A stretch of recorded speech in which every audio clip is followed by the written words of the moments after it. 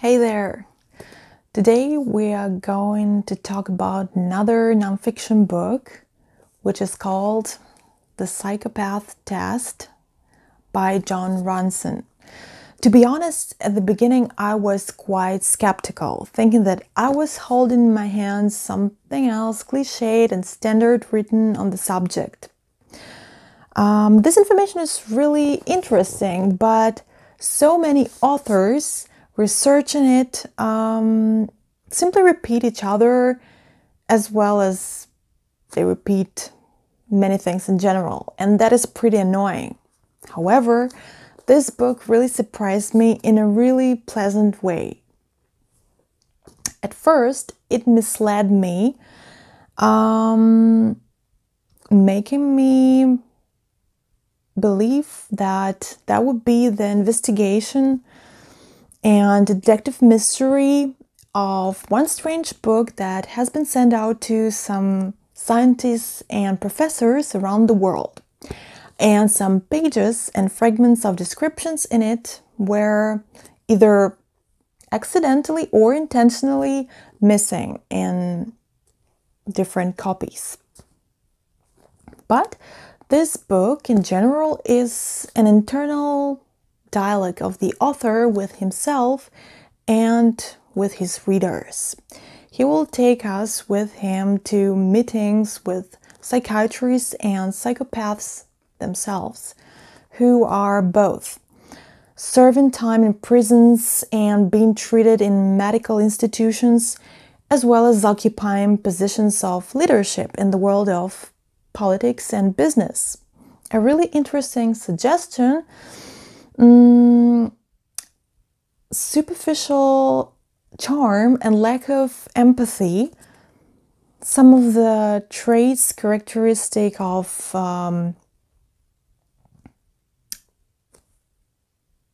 psychopathic personality are really common and useful in the world of politics and business.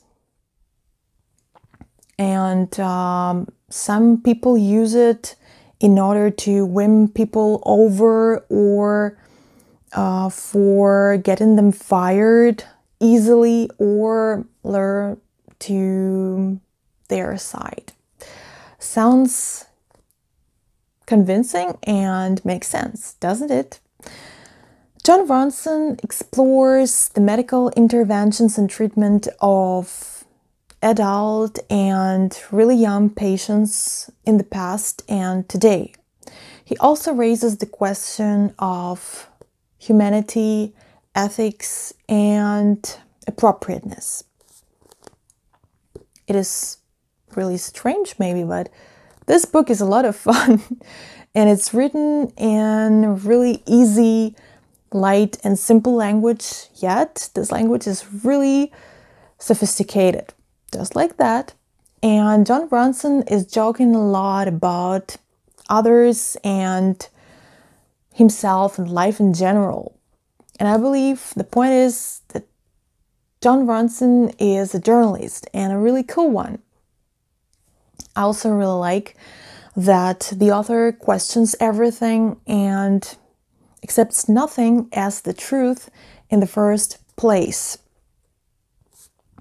He is against labeling people, but at the same time, he encourages us not to ignore the red flags in the behavior and character of some personalities.